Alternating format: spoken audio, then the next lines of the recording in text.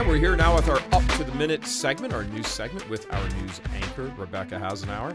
Now, you may have noticed quite a few times that in the past here, Michael Miller was sitting here 2 or 3 weeks in a row because you were sick, and then you were on vacation, and then you were enjoying the high life, and now here you are because Mike's on assignment. Back at work. All right, you're going to tell us today about this, this ridiculous thing that Governor Jerry Moonbeam Brown in California signed about children's bathrooms. Yes. So back in August, he signed this bill, AB 1266, where it just says that it actually directly says that people shall be permitted to participate in sex-segregated school programs and activities, pretty much being able to use the bathroom based on your gender identity, which is kind of exactly what we saw in Argentina. If you decide you want to be male or female and you're biologically the opposite, you can still be in any bathroom you decide to be in. Now, to show the lunacy of this, it's you can just decide from 1 minute or class session or whatever to the next, right?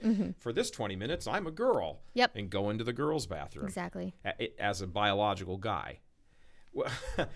So I'm gathering that there are quite a few parents quite upset by this. There is a group that has issued a referendum saying, just pretty much having everybody go into their churches, volunteering, having parents go into schools, which was surprising to me, but is allowed, and just saying most of these schools, almost 6 million, a little over 6 million, will be affected by this if it's not students changed in the school. Exactly. Sure. So parents are upset about this, and most schools won't even hear about the passing of this law, which is supposed to take effect in January the 1st.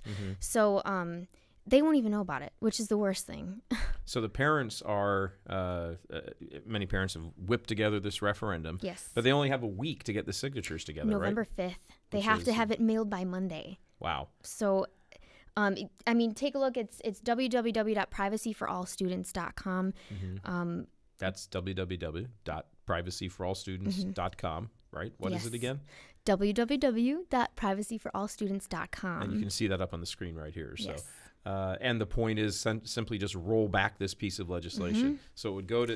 It will be able to be voted on by the people. It will go on the 2014 ballot. So as of right now, if it's passed, if we don't do anything about it, it will just take effect January 1st without anyone knowing. All right. So anybody in California that is tuned into this or passing this around, take this little segment, please, and pass it around to everybody.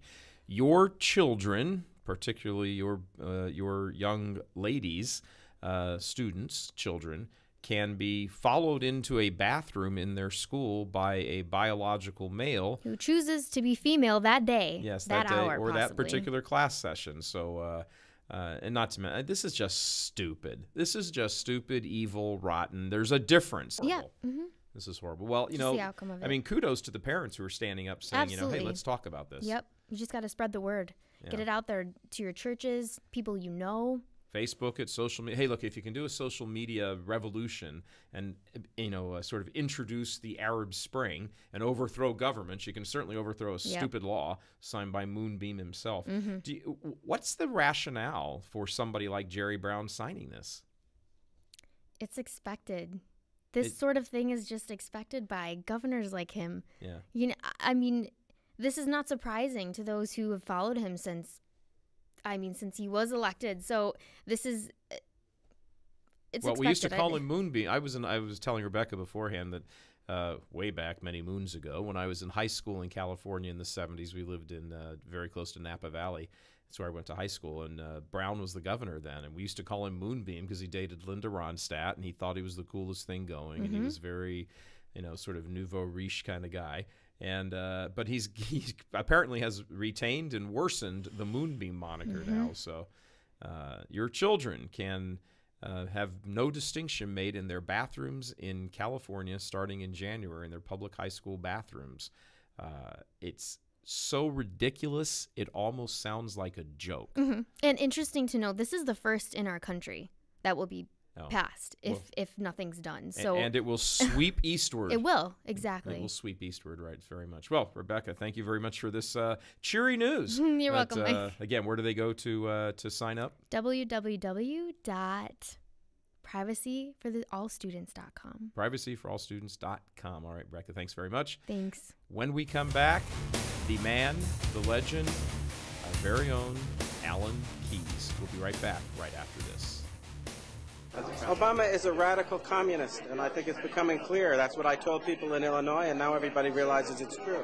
He's going to destroy this country, and we're either going to stop him or the United States of America is going to cease to exist.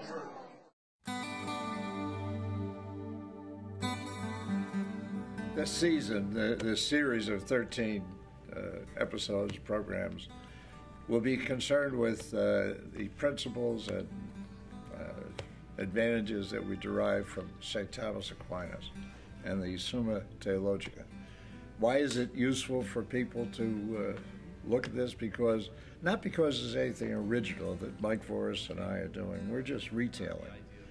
And what we're doing is retailing the truth about creation, about the human person, about God, and about morality and how you form moral judgments as we find them in the magisterium and the teachings of the Catholic Church, and especially as we find them in the teachings of Thomas Aquinas. And the Church has incorporated Aquinas into its teaching of Christ. And so much of this is lacking today. That's what we're trying to do, is to lay it out in a short and simple format so that you can think about it and pray about it.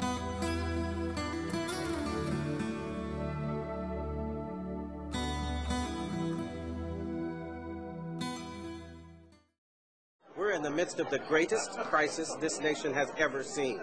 And if we don't stop laughing about it and deal with it, we're going to find ourselves in the midst of chaos, confusion, and civil war. It's time we started acting like grown-ups.